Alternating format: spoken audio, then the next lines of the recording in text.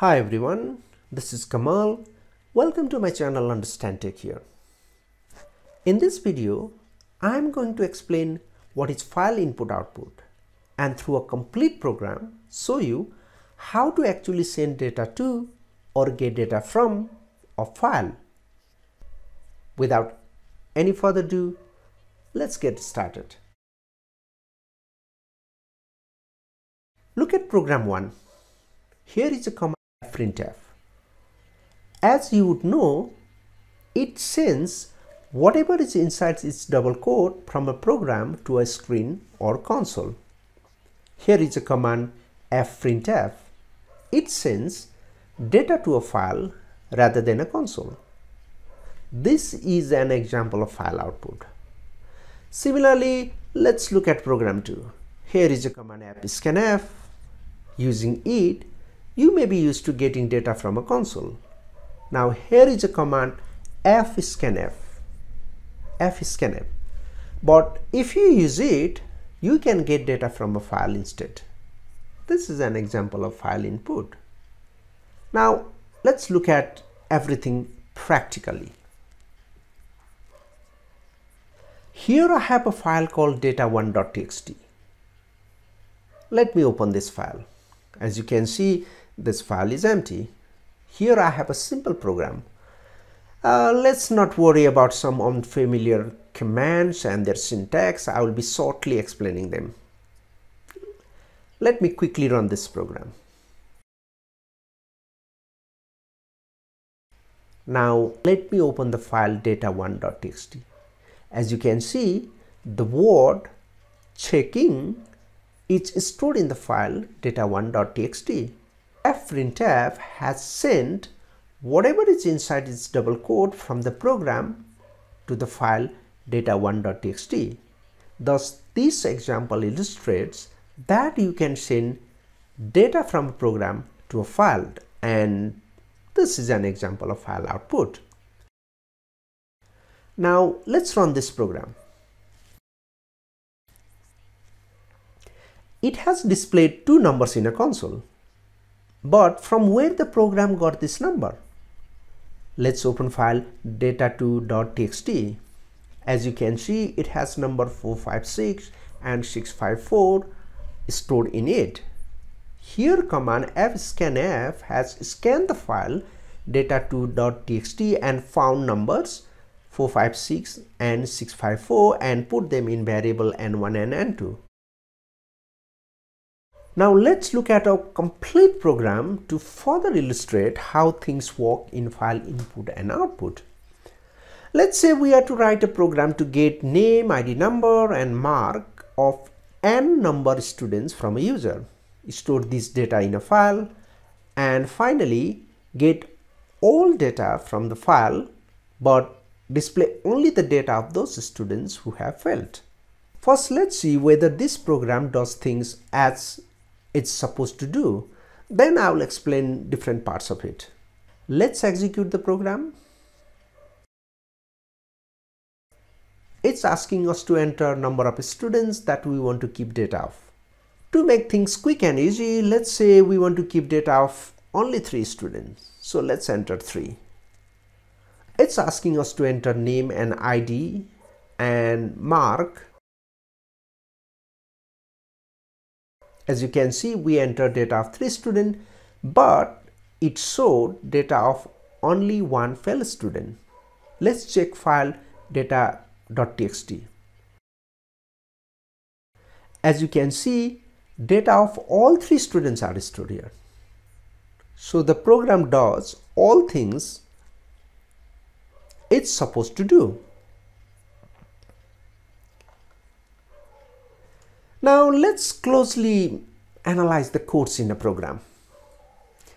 This is just declaration of various variables.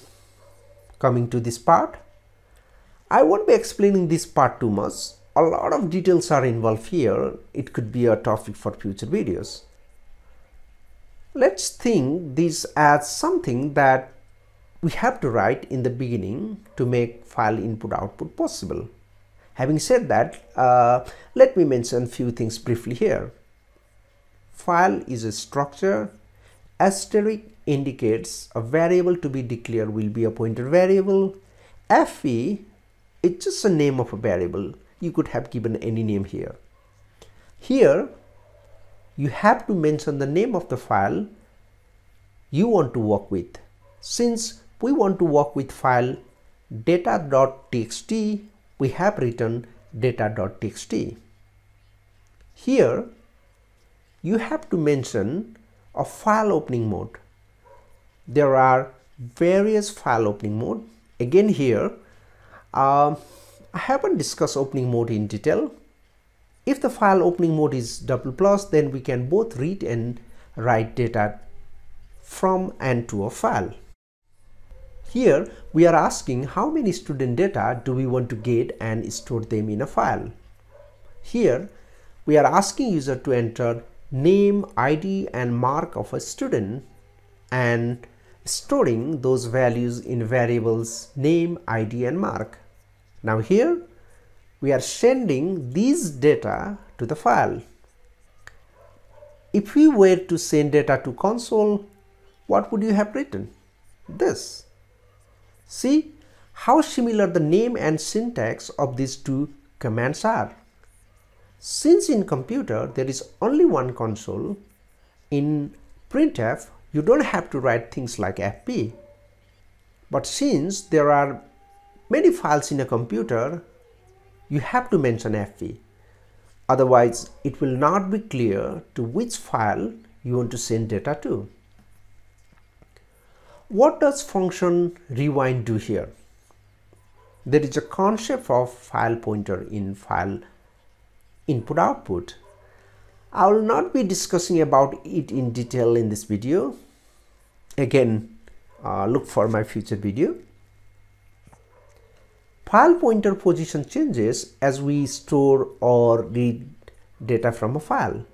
Hence, once we have stored data of all students, file pointer will be at the end of the file.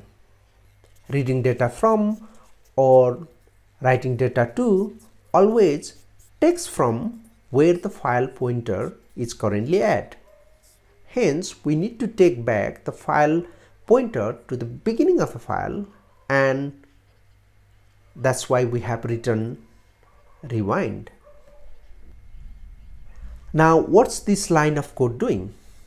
It's getting data from file and putting those data in variables name, ID and mark. If you were to get data from a console, what would you need to write? This. Again, look how similar the name and syntax of these two commands are. As explained above, only the major difference is writing fp and not writing fp. Note what we have discussed here is not complete.